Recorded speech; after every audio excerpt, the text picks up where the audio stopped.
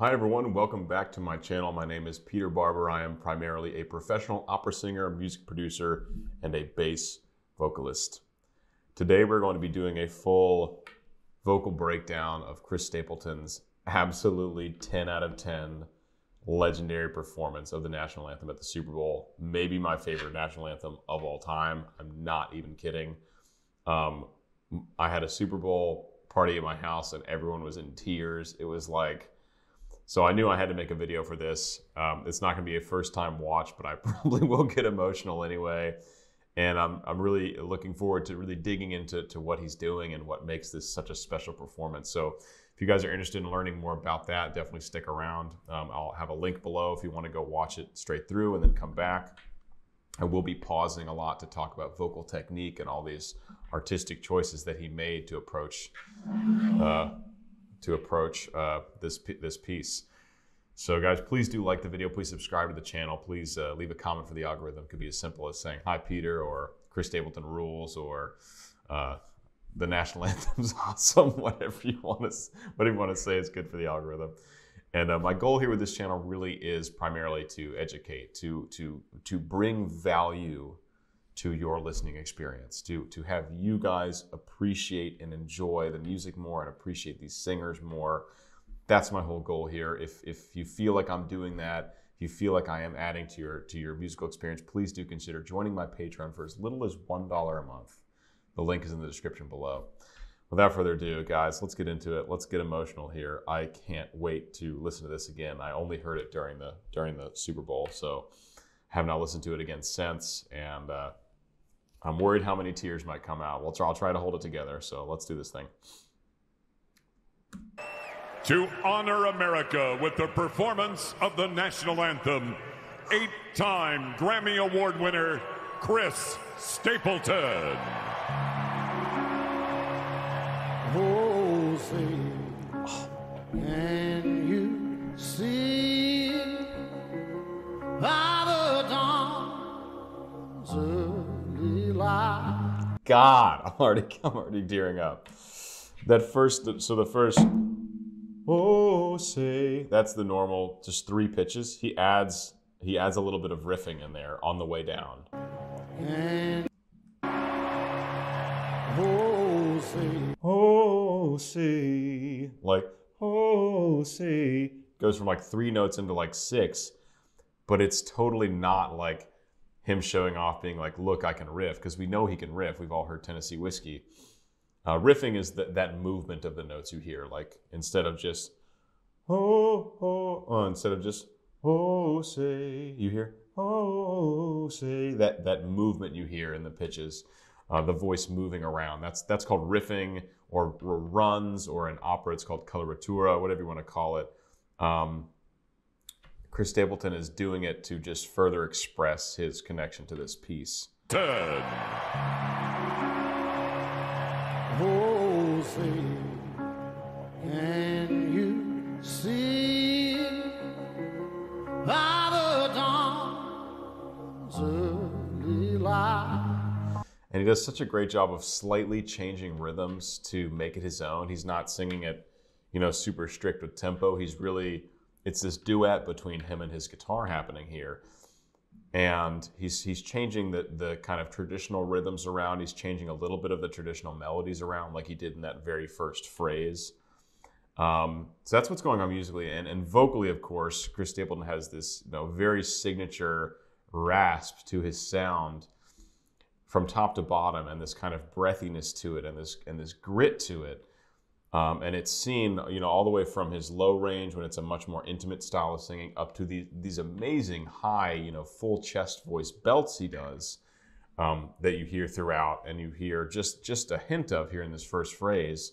And he maintains that gritty rock style vocalism, really throughout his range, and it really comes out much more cleanly. You hear it captured kind of perfectly in his upper belting range. Can you see right here by the dawn's early light? And something he does too, which is so amazing, and I know I'm pausing a lot in this first phrase, but it'll give you things to think about going forward. He's so good at having a ton of dynamic range within the phrases. So you'll notice how on certain words he almost completely comes off the voice and almost stops singing. And it adds this kind of ebb and flow, not only to the whole piece, but to each word and each smaller phrase, which just, it keeps everything fresh and interesting throughout the whole performance. Can you see by the dawn? Like dawns. He like hits the word dawns strongly and then almost completely pulls off the voice by the end of that note. See by the dawn's early light. Was so proudly we hailed at the twilight's last gleaming. It's so good. It's just perfect. I know perfect's not a word to be used, especially not in music, but that's perfect. Perfection. Between the way he's playing the guitar, the kind of mellowed sound he has on the guitar that is chiming in, like I said earlier, as a duet with the voice. So you hear the voice come through and then there's like a little riff, a little response from the guitar. And it just works perfectly together. Was so proudly we hailed. So there's another little tasteful riff, not done traditionally in the song, that Chris Stapleton throws in there. Was so proudly we hailed at the twilight's last gleaming. There's another example on Twilight's Twilight. So he hits that note strongly and then almost completely pulls off by the end of it. At the twilight's last gleaming. And takes a breath after Twilight's last gleaming, which is interesting as well. Twilight's last gleaming. Twilight's last gleaming.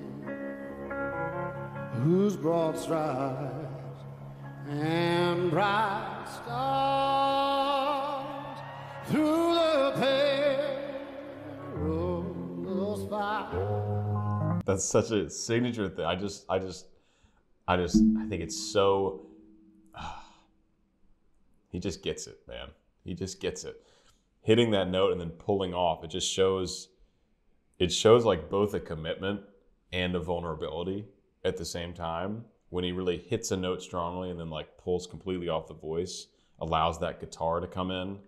And bright stars through the perilous fight. Oh, the ramparts we walked were so gallantly streaming. Oh my! that riff. Oh.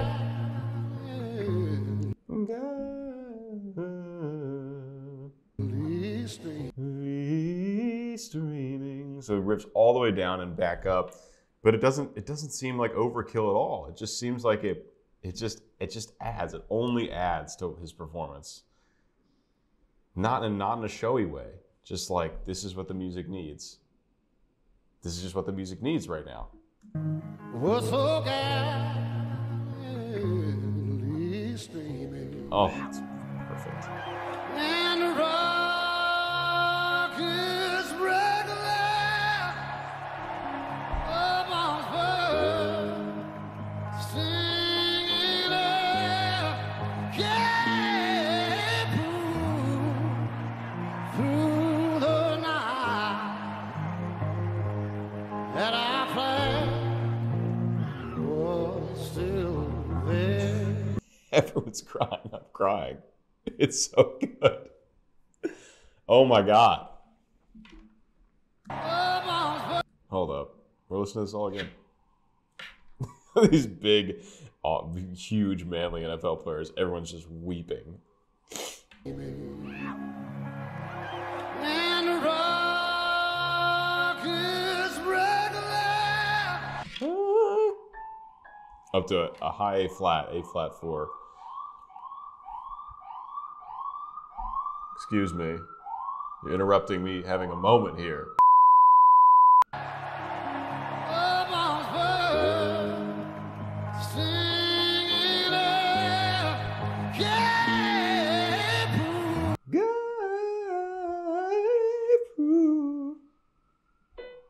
Up to a high B flat there.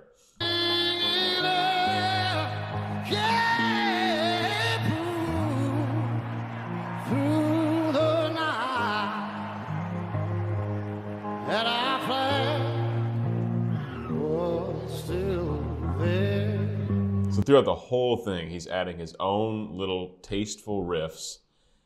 He's answering everything he does vocally with a little guitar motif. And he's showing vulnerability. He's showing this huge dynamic range between really soft, intimate, almost not even singing, to these huge, gritty rock belts. It's like we're getting everything in this tiny little 2-minute glimpse of this. I mean, this is, I mean, if you guys aren't hip to Chris Stapleton, this is now your chance to go listen to all his music, because I think he's one of the greatest music artists alive, both as a writer and as a singer. Oh, say, does that star-spangled banner yet wave? Oh, the land of the free and the home of the brave.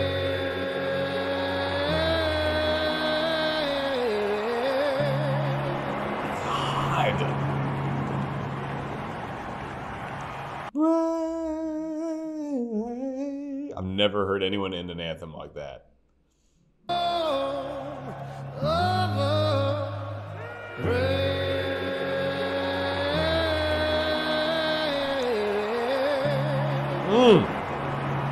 Something else he does, which you'll see throughout this piece, is he barely opens his mouth. Even when singing the really high stuff, he keeps a very kind of dead face neutral position, which is actually really great for singing and really good for reducing tension in the whole vocal apparatus, from all the inner neck muscles to the jaw to the tongue. Especially the tongue plays probably the biggest role in singing and vowel shape and speech itself. And he keeps this very neutral kind of unanimated face, which is really good for singing. And the thing about Chris Stapleton is you don't have to see his face to hear the emotion he's putting into it. That's one thing that's so great about him. So you listen to his records and it's all right there.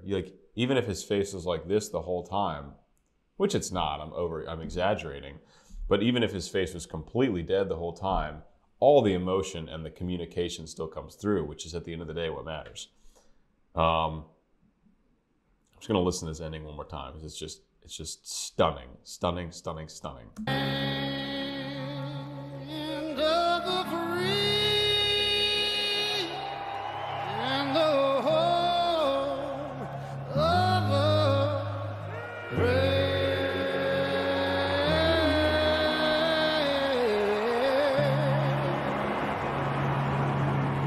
Something that's also